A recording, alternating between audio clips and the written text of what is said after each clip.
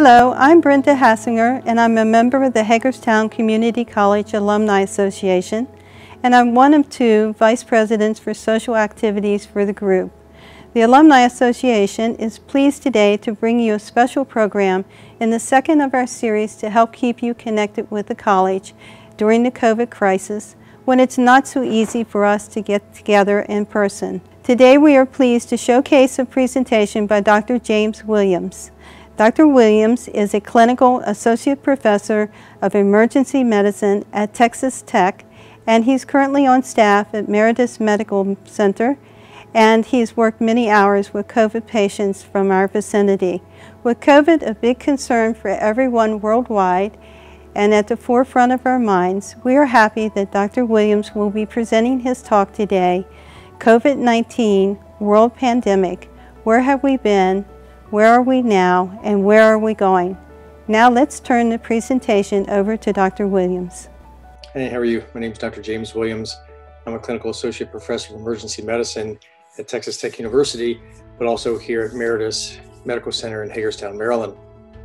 So I was asked by Sharonda Brown, she's a clinical research coordinator and specialist, to give a talk to the Torch Group primarily about COVID-19. And what I thought I'd do is talk about sort of where we've been and where we are and where we're going over this 14-month trajectory to sort of help you understand a little bit about the pandemic and how, most importantly, you can avoid getting it yourself, and if so, what to do, but also understand the bigger picture of what really the pandemic has involved. So with that, let's get started.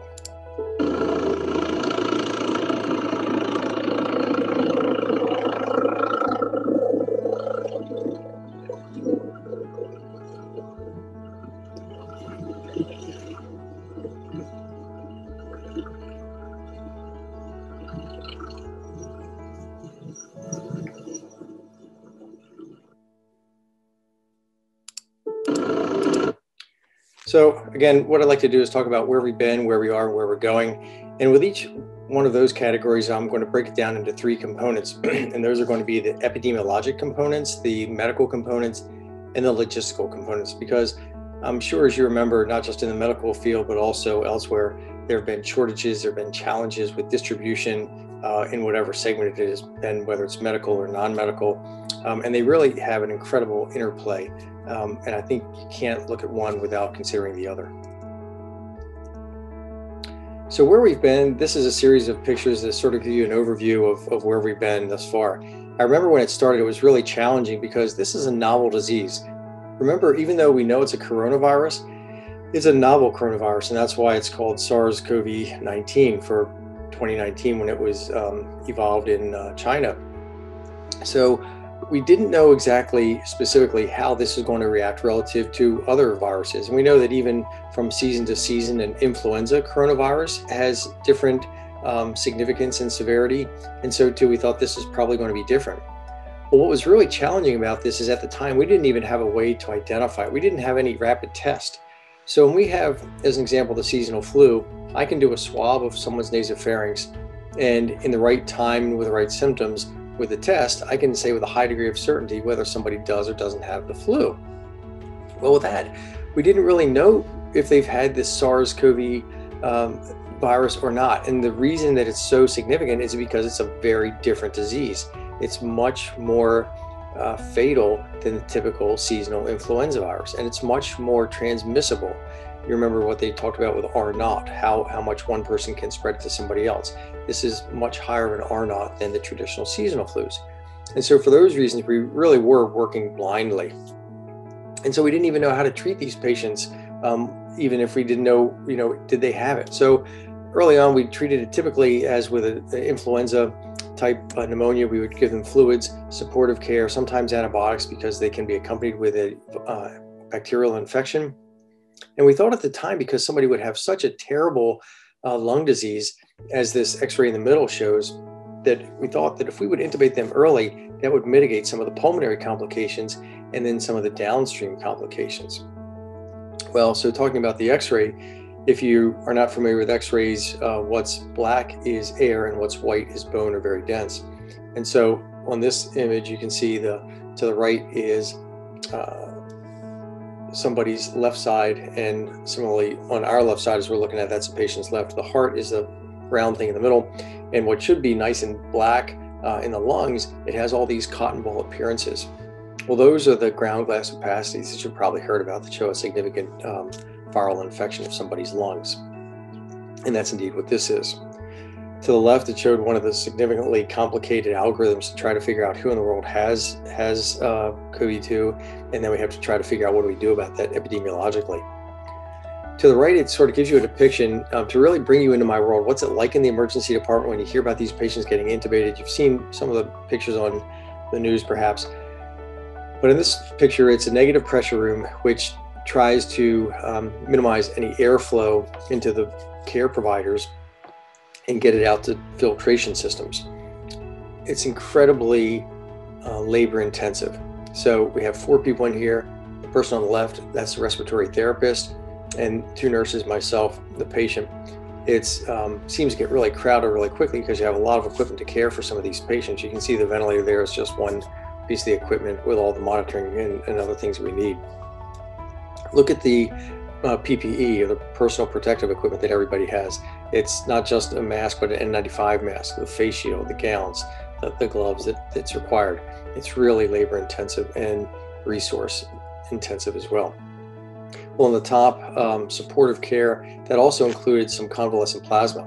And so it was really a cool thing early on. We felt that if we had patients who got infected with COVID-19 but then recovered without a significant illness, that in all likelihood they had some antibodies that helped them fight the virus. That's why they did well and survived. So if we can get plasma from those patients and anybody else and pool them, then we'll be able to extract the antibodies from those patients and then give them to somebody who's not doing so well. And in doing so, we'll be able to boost their immunity, boost their defense against the virus, put down the virus, minimize the viral load, and help that patient recover. And that was a really interesting concept early on, and it has been shown to have some benefit. Well, where have we been epidemiologically? I think everybody can remember seeing these incredible maps, whether it's on the news or put out by Johns Hopkins. They had the virus tracker that told you county by county throughout the US and indeed the world how severe the infection was. Our first hotspot, of course, was the state of Washington, followed by New York, and then to a lesser extent, California. And over the 14 months course, all the states in between have waxed and waned with their severity. So early on the right, this is one of the disease trackers by Hopkins. It shows in Hagerstown up here in Washington County, we actually had a pretty mild run early on, but it turns out then at the end of 2020 and in January particularly, we really did have a high viral load in the community, and there was a high degree of infectivity. It really is, fortunately, though, going down now.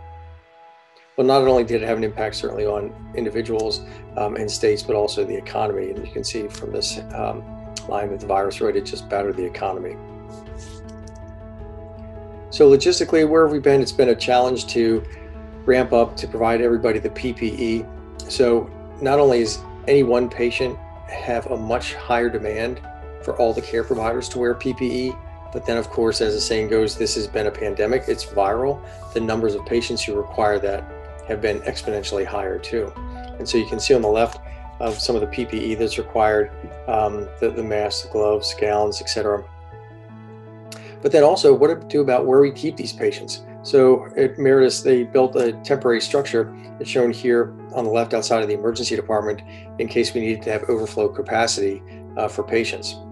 So remarkably at Meredith, what they were able to do within, it was approximately the first 6 months, is to build an entire unit dedicated for the care of COVID patients. From ground up, a fully functional, not a temporary structure, but a fully functional wing of the hospital, specifically for these patients. It's been remarkable that they've been able to do that. Well, on the right also, it shows how it's affected nationally. This is Reagan National, a picture of the concourse, which normally is just packed with people, and here there are about 2 people in that whole concourse. Well, logistically, independent of the equipment, it's really important to consider what happens about the people, because you can't take care of patients without people. And that goes anywhere, whether it's doctors or nurses, but probably more importantly, the techs, whether it's the phlebotomists, x-ray techs, respiratory therapists, the clerks, housekeeping, all these people are required to make the unit go. If you take out any one of those people, from an infection, then the downstream implications of that are dramatic. And indeed, we saw that in New York City early on in the pandemic.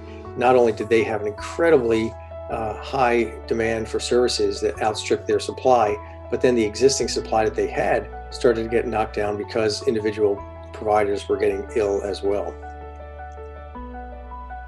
So speaking of that, I also want to talk about where we've been.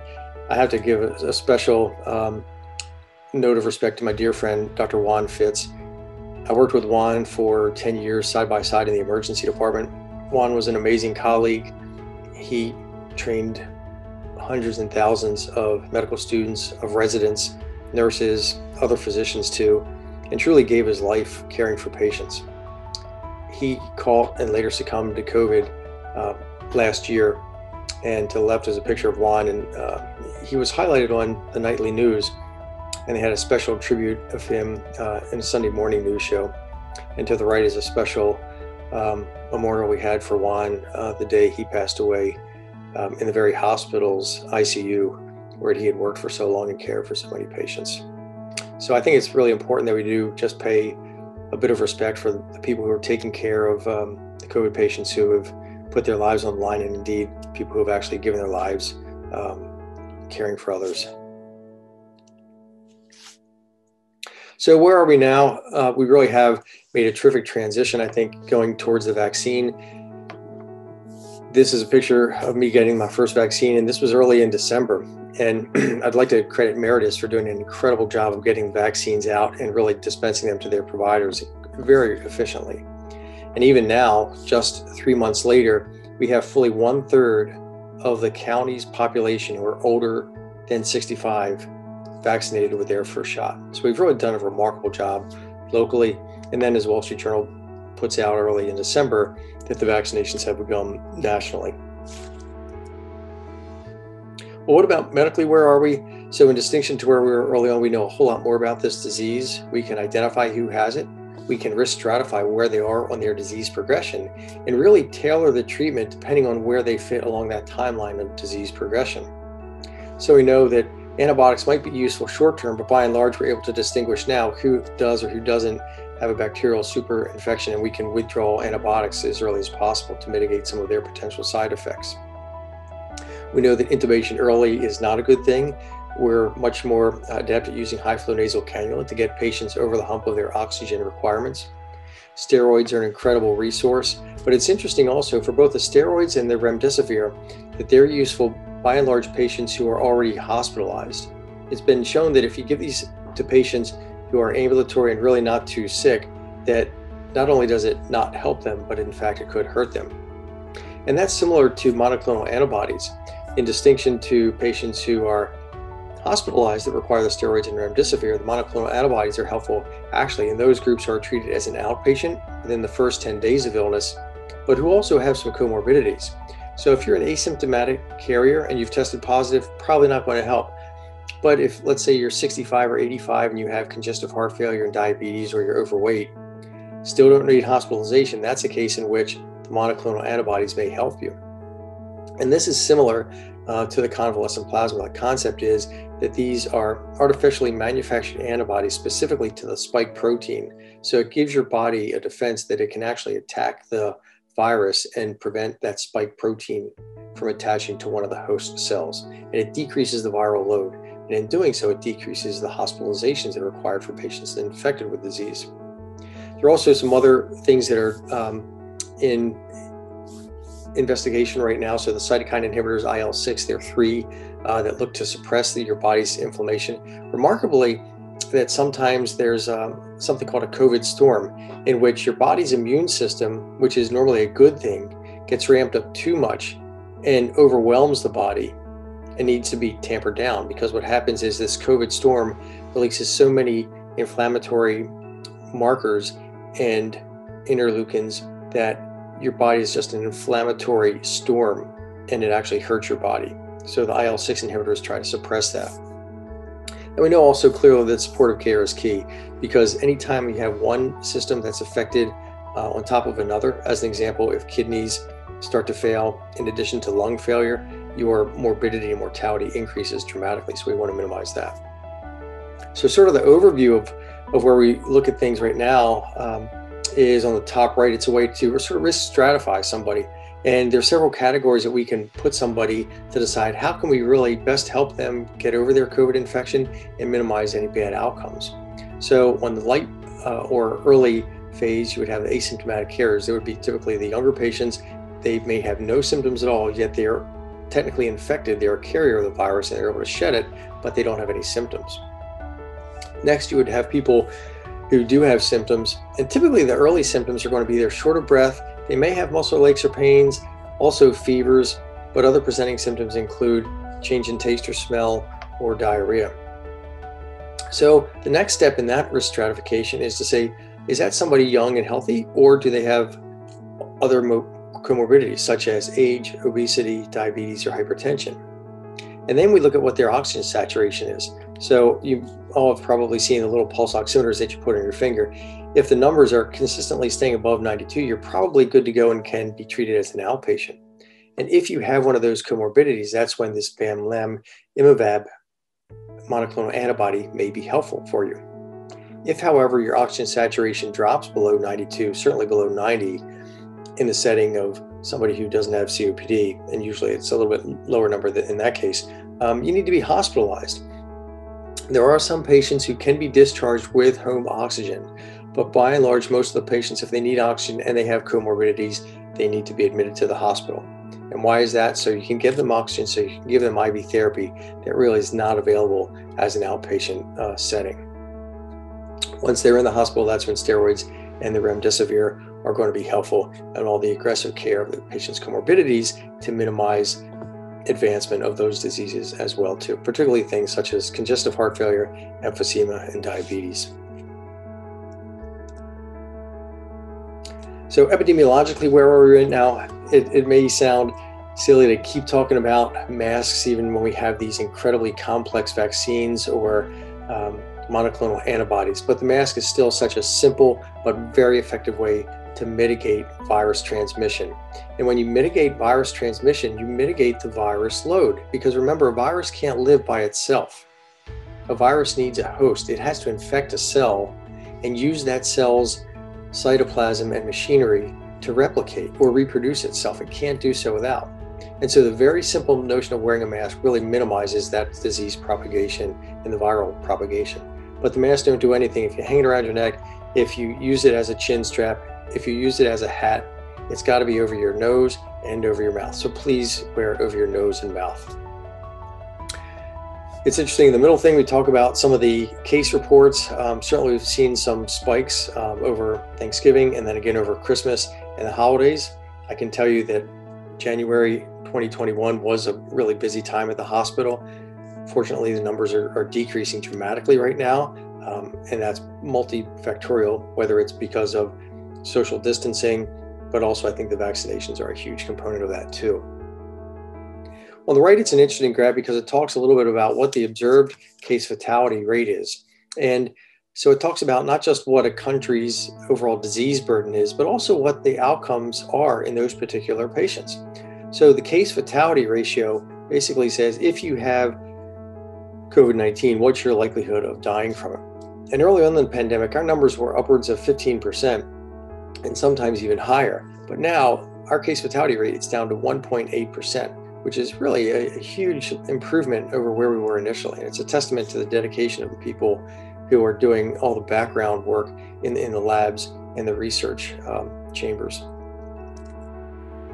So where are we logistically? We've made incredible improvements there too. To the left is a picture of some rapid antigen assays. At Meredith, I've been proud to work with Sharonda. We have the Abbott Binax now, which is the first rapid antigen test that was out on the market. We've been doing testing with that, and we're part of a multi-center national trial that continues to look at that. So again, thanks Sharonda, because you've been just phenomenal in making this a success. Some of the other logistical considerations, in addition to the N95s, fortunately we have more of those in stock, so we don't have to reuse those as much, but also we have these things called PAPRs. So when we're in high-risk procedures such as intubation, which means we're putting a tube down somebody's throat, so our face is a foot from the other patient's face, we're at the highest risk, we have maximum protection. To the right is the new unit that I talked about at Meritus. It's a brand new unit. There are some limitations on visitation, again, simply to mitigate the spread of disease. But you can see here, at least the family can go to the outside and visit with their family to some extent, certainly better than not being able to see them at all for perhaps weeks at a time. And then at the top, we do have some challenges too with supply and demand. This is a picture of the negative pressure room, and you can see on some of the busy days, we do have patients coming in more than one at a time, and we get those patients into their own private room, again, to minimize spread. They're fully monitored rooms, and we're able to take care of them as soon as we can. So what about nationally? Where are we going? Well, I think with the masks, that's going to be a big thing. And now with the vaccines, we may be able to get by with a little bit less of the physical distancing. So this chart is really key about the vaccines, and it seems like a really busy slide, but it sort of gives an overall view of how many vaccines are on the market right now. The Moderna, Pfizer, these were the first on the market, and these are an mRNA vaccine. And what's significant about that? Well, the mRNA, it's a less stable molecule, and that's the reason that they have to be kept at these ridiculously low temperatures, and that makes distribution of them a little bit more of a challenge than otherwise. However, they're unique because what they do is they make your body develop the antibodies that create the vaccine. So instead of developing them in a lab, the mRNA is actually injected into your body. That then gets into your cells, and your cells manufacture the antigens that create the antibody response and helps you fight the disease. AstraZeneca came out as well. J&J is one of the more traditional vaccines that has the typical DNA strand, and because it's DNA, it's a more stable environment. It doesn't require the cold temperatures for transport, and also it only requires one shot. So what about the effectiveness of vaccines? Well, a lot of people have said, well, look, if I'm comparing the one on the far right column, I want to get the 95%. I don't want to get a 72% J&J. But the important thing is this: it's not trying to prevent you from getting the disease at all. If all you get are, let's say, 3 to 7 days of muscle aches or pains, runny nose, sniffling, that's not a big deal, right? Certainly that's not how you want to be, but it's better than the alternative. And we know from the numbers at recently just passing the threshold of having more deaths in the US than World War I, World War II, and the Vietnam War combined, that this is a bad disease. It's still a big thing. But what these vaccines can do, even at a 72% efficacy rate, is it can prevent you from getting hospitalized. And that's clearly a surrogate marker for disease progression. So if I can prevent you from getting so sick where you don't need IV therapy, where you don't need oxygen, where you don't have to be in a hospital bed, you don't need ventilation, be on a ventilator or an ICU, that's a huge win-win. The other thing that's important to note when you look at these trials is that it's very difficult to cross-compare trials because each trial had its own population. So one may have had a higher percentage of healthy patients, and one may have had a higher percentage of elderly patients or patients with comorbidities.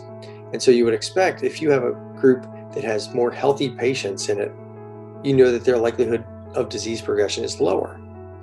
And consequently, the results of that study are going to show a better outcome. And so it's really difficult to cross-compare the trials, but the take-home message is this. Number one, with millions and millions of patients who have had the vaccines, we know that they're safe. Again, we know that they're safe. Most of the trials that are put out for new medications coming on the market, it might be 10 to 20,000 tops, and those are big studies. We have millions of patients, so we know that these vaccines are safe.